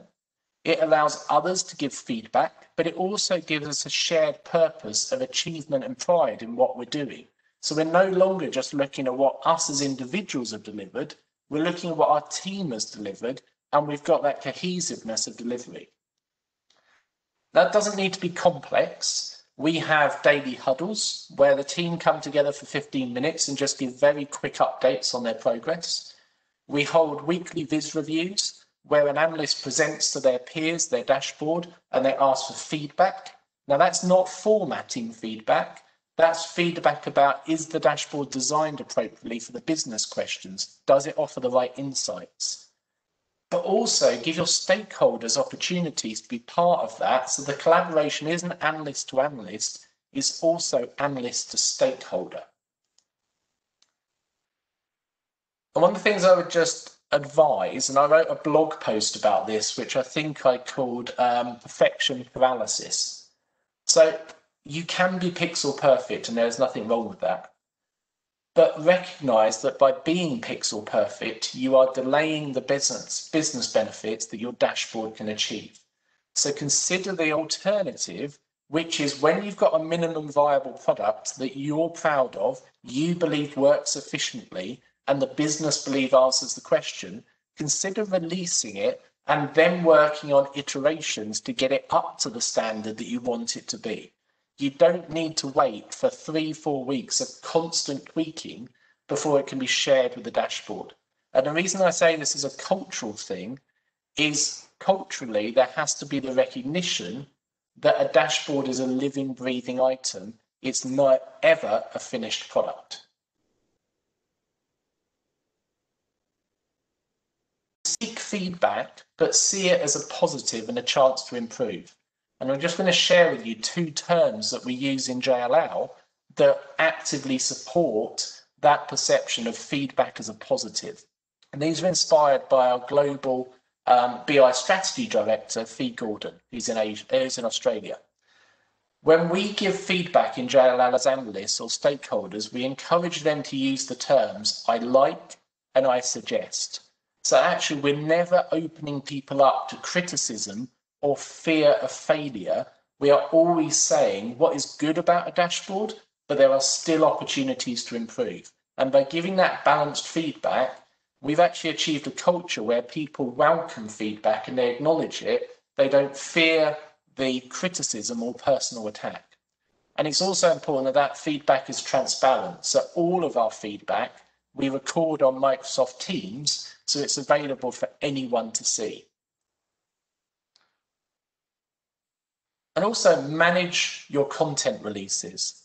So as analysts, consider how we can promote our content to support your end users. So mean that analysts don't just stop at the development of a dashboard.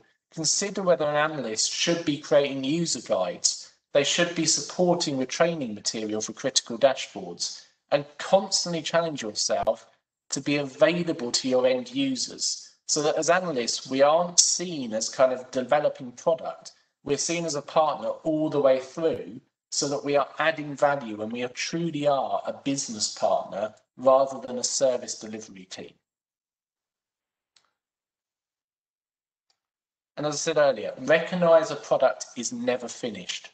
Give your analysts the expectation that once they've finished a ticket or they've finished delivery of a dashboard, allow them time for self-reflection. Allow them maybe a 4 to 6 week window after the release so that they can consider what they've done and they can consider the feedback of their users and they can evolve it. It's fine to not get something perfect first time. And lastly, on an analyst perspective, review your usage. Postgres is one of the most underutilized aspects of Tableau, in my opinion. Use that to understand what your usage data is showing. When a dashboard becomes underutilized, when someone changes their usage pattern, and as analysts, reach out to them and ask for feedback in terms of why that change has occurred. So that was 10 tips about your analysts. And in the last part of the Advent calendar, in another 5 minutes or so, I'm just going to quickly share how you can invest in your stakeholders, so your users. So as a BI department, recognise it's not just our analysts that we're responsible for, we're also responsible for going beyond the product and investing in our end users and our stakeholders. So we are sharing some of our knowledge about data with them, not so we're trying to get them to become analysts, but we're helping raise their skill and elevate their skills to allow them to effectively see and understand their data and see data as a life skill. So one of the ways you can do that is through positive deviance. So use data to recognise successes, not failure. When I used to work in the NHS, I used to see so many times where data was presented and the first thing a manager would do is look at the data and look at all the reds. Where's all the failures? And then they would immediately start firing off emails to their end users or their staff going, you need to be better at this, you've failed this. And what that creates is a negative perception of data. Just put yourself in your shoes. When you go shopping, do you ever go back to a shop that you have a negative association with? Probably more times than not, no. So if people have got a negative association with data, why should they go back to data? But if you use data to promote achievements, even by sending out thank yous or lists of teams or people that have achieved their target, people want to be part of that. So they ask, why am I not in it? And then they act on it to become in it in the future. So you can create that positive association, which improves adoption.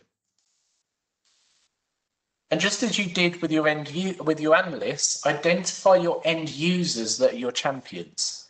And the reason I would do that is I would say you would leverage others to help spread the data message. So imagine you put yourself in a frontline person's shoes.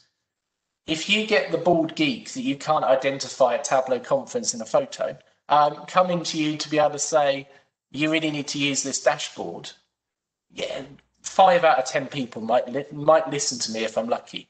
But if you get their peer who they work with every day and they've built up a relationship with coming to them saying, hey, this dashboard's amazing, this is why you should use it, they're more likely to listen and act. So extend your network beyond just the rounds of the analysts and leverage the champions that are passionate about data to help spread the message. And I would actively encourage you to assign business owners to every dashboard. So every dashboard we develop in JLL has an assigned business owner, and that business owner recognises they are responsible for being able to maintain their requirements, be able to feed back to us, and be able to sell it and help adoption back to the business. So we've got defined roles and responsibilities, and by doing it, it means that people don't see BI owning the dashboard, they see it as being a business product. I think I touched upon this earlier in the analyst, but do involve your stakeholders in development. See them as an extended resource. If someone's asked for a dashboard, actively involve them in the development cycle. Share wireframes with them. Share iterations with them. And if you've got a complex dashboard that's being used by multiple stakeholders, don't be afraid to have multiple stakeholders engaged in the development. I'm not suggesting you share Tableau with them and show them the inner workings of the calcs. Just don't be afraid to say, hey, here's a concept, here's an idea. What do you think about it before you invest hours of developing something that ultimately might not resonate with them? We're starting to get towards the top of the tree. So support data literacy as a life skill. Give your end users the ability to read dashboards and to understand that opening it doesn't necessarily mean they'll use it effectively. Give them the ability, not for maths, I'm not saying make it a maths 101, I'm just saying culturally, give them the ability to go beyond the number How do you understand variation? How do you use data positively? How do people act in a way that resonates with your values? And in addition to positive deviance of using data to celebrate success, use data to recognize and reward positive behaviors. So if you've got people that are actively using dashboards and actively making a difference, tell stories, recognize people, say thank you in your newsletters, call out people that are making a difference with data. So you're not just promoting a dashboard, you're promoting the use of it and the difference it makes to the business. And the last one, and I appreciate this can be challenging, but give back. Don't be afraid, if you can, to share publicly what you've done, because it will create a data brand for your organization. And if you create a data brand, you will attract talent. You will stand out from the crowd and you will become a data destination for like-minded people. And one of the ways we do that in JLL is we've sanitized some of our work and created a JLL Tableau public profile and started uploading our work so that others can benefit from it. And if you did want some inspiration from the community, hover over the star on Tableau Public and you can explore the snowflakes in the viz to identify some community champions when it comes to data culture and some resources. So if you just hover over, I've just called out some of the people that I rely on and I learn from, and hopefully it will give you a bigger network to be able to achieve your data culture.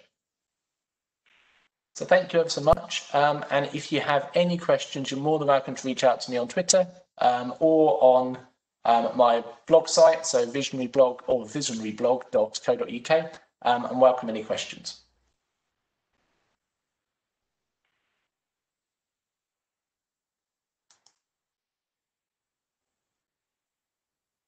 Excellent. Thank you, Simon. I think there's a lot of good takeaways from this one, and since it's published on your public profile as well, we can go in there and have a look even more in detail if we like, I guess, afterwards. Yeah, please do. Yeah, and that's I've been using Tableau Public not so much to publish stuff, but to get inspiration and find stuff, as you also saw in the in the presentation I had, finding good examples from people in the community that are creating stuff. Always great. Let's see. There's some great feedback. It looks like in the chat. No particular questions. It looks like. Should we now see if we have found you, Simon? Yeah, go on. I'm intrigued to know who people think I am. So yeah, go on. Yeah.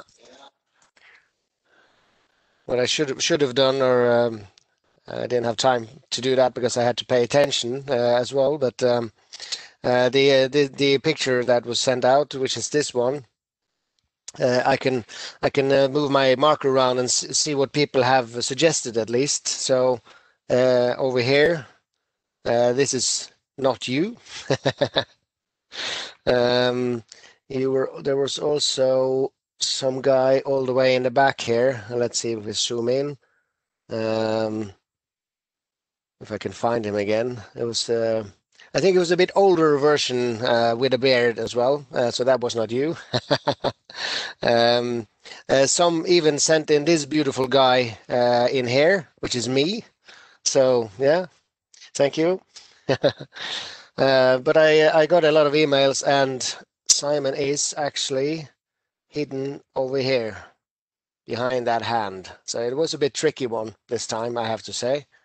When we had Sarah Bartlett on, that was a bit easier because she's standing here in the front. But let me just see which one was the first one that was correct, because yeah, as I said, there was plenty of those who went for the wrong one. So I've gotten emails from all over the Scandinavian countries now. And I think that the winner was Derek Belaya. from Analytics Studio. I'm not sure where she sorry, he is located. So Derek, you can send me a new email with your postal address and t-shirt size, and I'll send one over.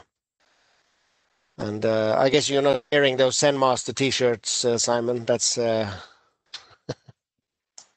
Yeah, unfortunately not. But well, on that subject though, Zenmaster nominations have just opened, so hopefully there will be a Scandinavian nomination or two for this month. So yeah, please do, people, if you want to be able to nominate some Zenmasters, now's the time to do so.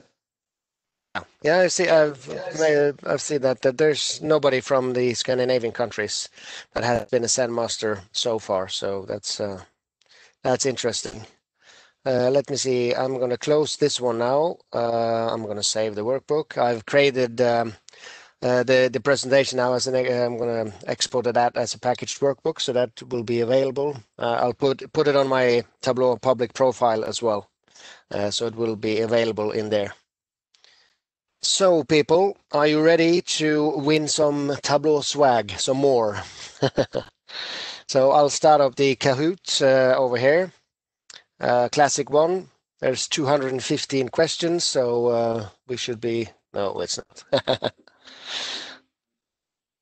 So if you have played or haven't played Kahoot before, you can either go to kahoot.it or the Kahoot app. Hopefully there will be some people in here.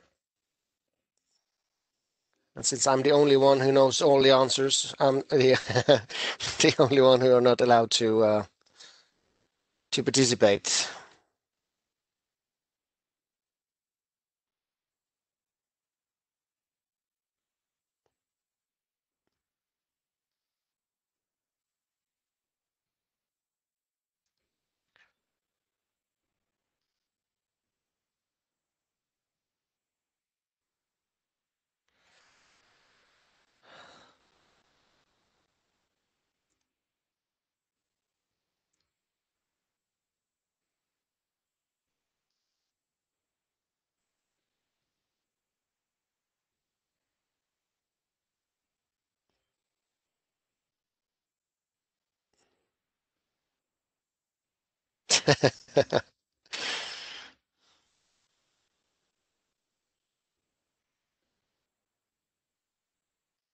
It's always interesting or frustrating, depends on when you're trying to figure out who the person are in there, but some of them are pretty easy to understand, that's for sure.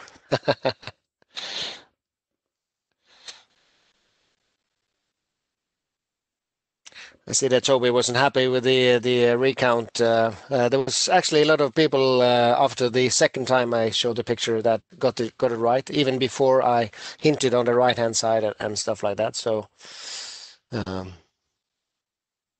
see, we are 25, and we are. So I'll give it 10 seconds. Hi Siri, can you count down 10 seconds?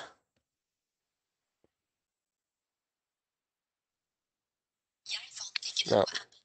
I normally talk Norwegian to her, so she didn't understand it. 5 more seconds, so if you will join, you have to hurry.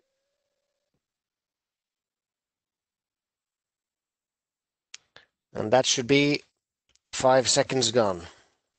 Good luck, everyone. The first one, there's no points.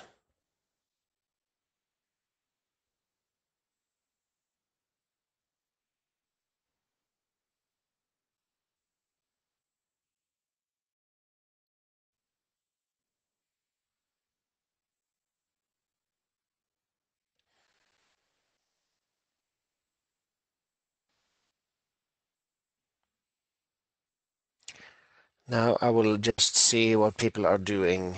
So the blue, I guess that's just men who have answered that one.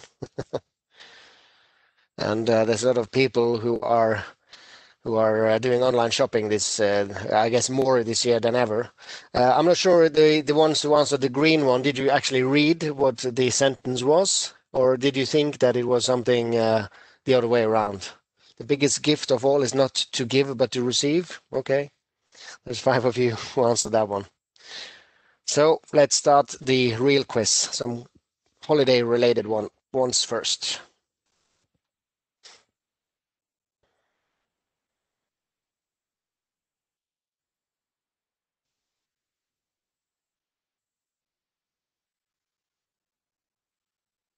Well, there was a surprisingly many who didn't know that Bing Crosby was the top selling.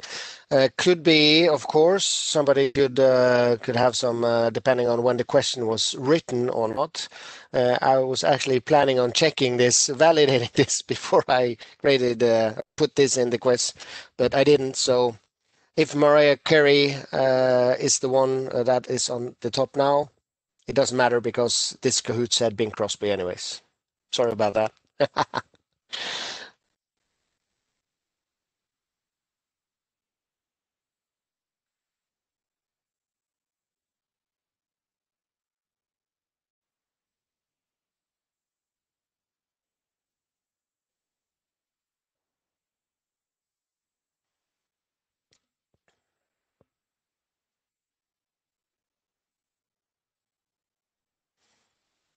Yeah, that was a more easy one. Just saw that with the kids last week.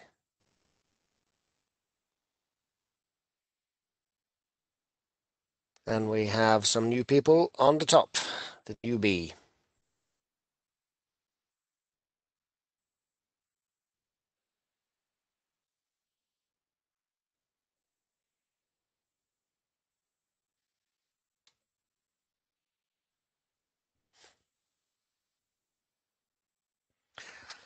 There was also something that most of you knew. The Germans were the first with the Christmas tree. 3 people have 3 correct answers. It's a long question there.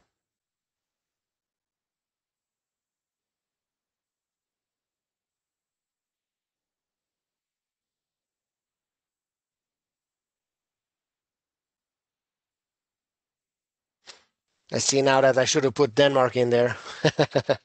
But then again, that wasn't the correct answer. But most Christmas trees in Norway are actually bought from Denmark. Not sure why. And every year when Norway sends a Christmas tree to London and also to Rockefeller Plaza, outside of Rockefeller Plaza in New York, there's a big everything in the news, and then everybody's complaining because it looks so horrendous because the trip all the way overseas is that's why they put so many candle lights and everything on it. So the newbie is still in the lead, Adam, second place, and we have 3 people now getting close by.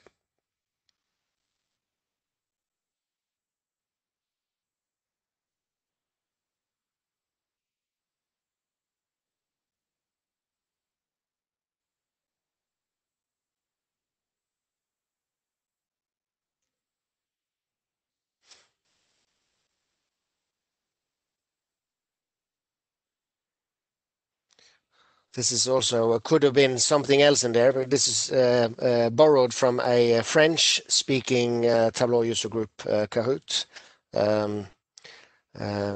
Sometimes when you can also say canvas, I guess, but definitely not a table.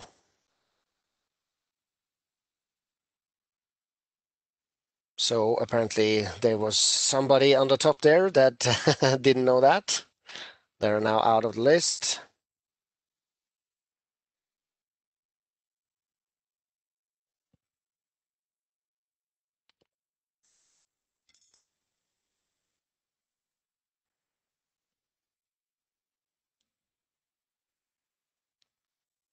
Yeah, you can, of course, think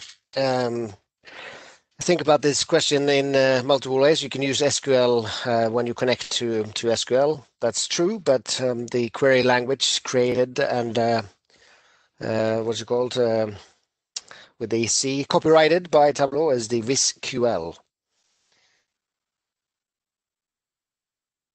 There's a lot of changes going on. Adam is coming back on.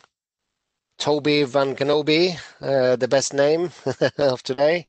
They're going to give you 5 extra bonus points for the name.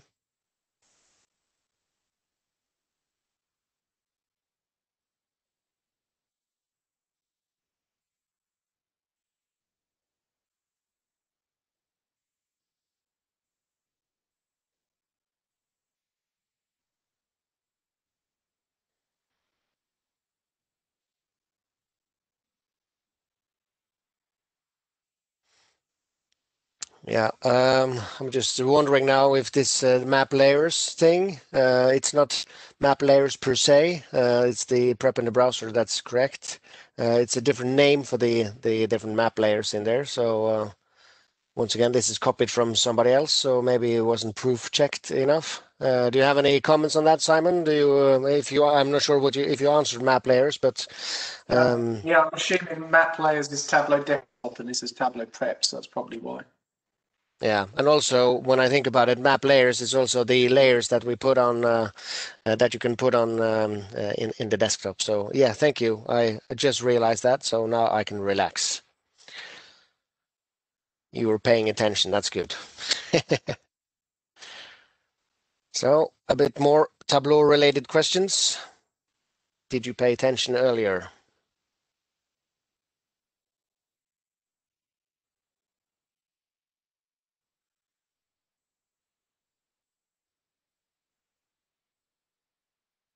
Almost everybody. That's good. Not Adam, though, who just disappeared from the top 5 list. So, Toby, you were part of creating this quiz with me. So, are you sure that you're allowed to? No, I'm just kidding. He hasn't. You said everyone could play. Double points.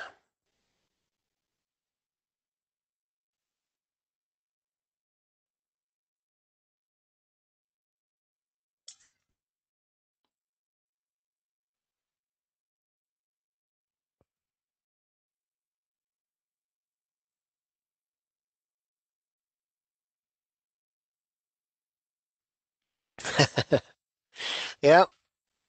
So Sports with Sunday for those 3/4 of the people in here. Please check it out. There's a lot of good community groups out there, but Sports with Sunday is the one Simon is a co-host of. I assume that you were correct on that, Simon. So that's good. Double points again.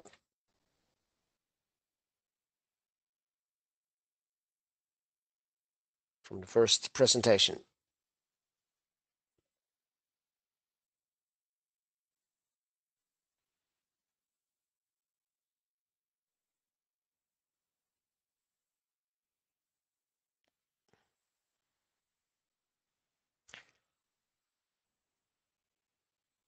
There's a lot of different, not different, a lot of different questions in here. Sorry, answers in here.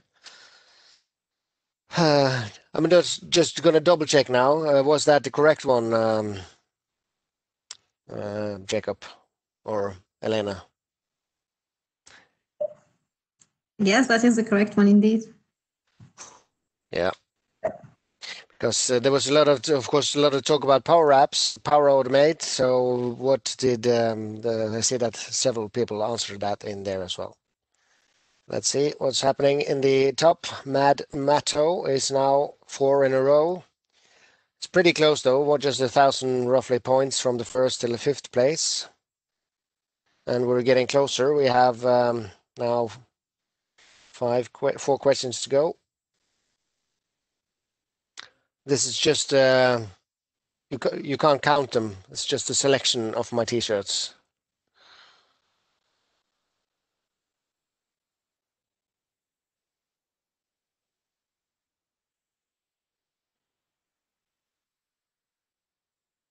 Yeah, so 29 is the correct answer. This is the oldest one, the one I have on me, the the beta testing from version 8.2.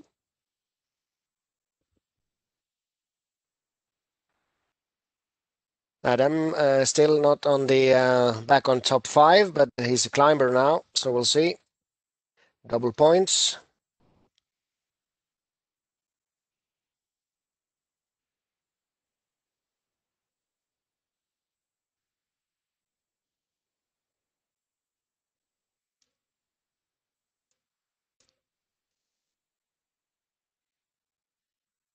$600,000.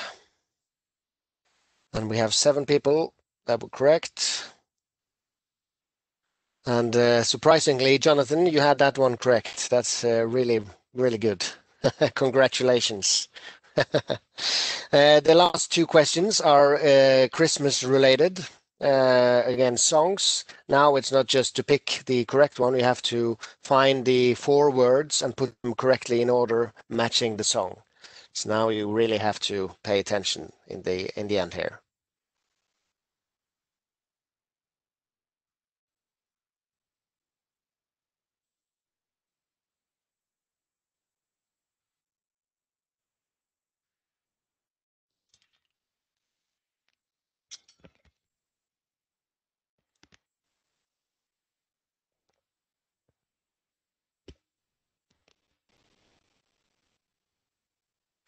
And all the ones have to be in correct order to get the correct answer.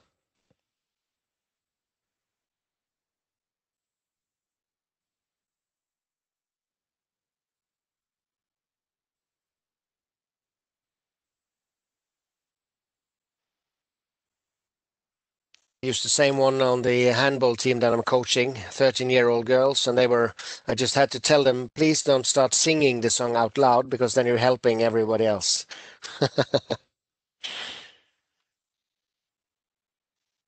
But most of them got it right. Yeah, most here as well, 76%. Mama kissing Santa Claus last night. And then we have, well, I think we have a winner, even though we have one question left. The last question is worth 1 million points. No, it's just 1,000. But the top three will be winning Tableau swag. So pay attention after this question, and either put your email in the chat privately to the panelists, or send an email to me with your name and address.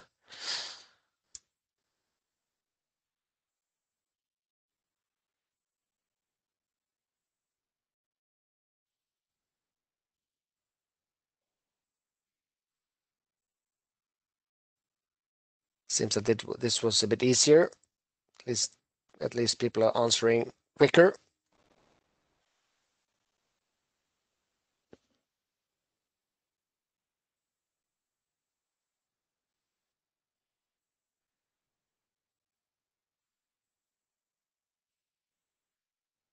Still half a minute to go. Could be that we were 25, I think. So I'll just hang on in case somebody either have dropped out or not. Don't want to skip before.